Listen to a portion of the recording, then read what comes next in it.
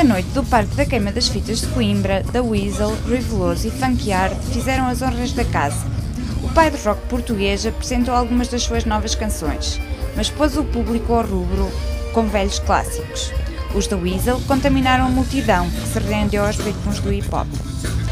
A barraca das farturas, já habitué nas noites do parque, revelou à tvAAC que o negócio está mais fraco este ano. Como é que está o negócio?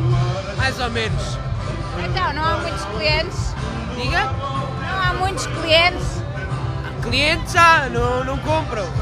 Porquê? O preço se calhar também é um bocadinho elevado.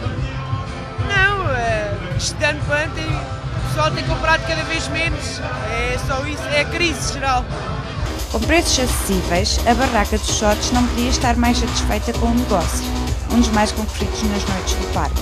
O negócio está a correr bem, é a popularidade do álcool a vir ao de cima, as crianças cada vez consomem mais álcool, por isso o negócio só pode estar a correr bem. A parte dos concertos, da comida e da bebida, os estudantes improvisam brincadeiras, que demonstram em muito aquilo que é o espírito académico de Coimbra.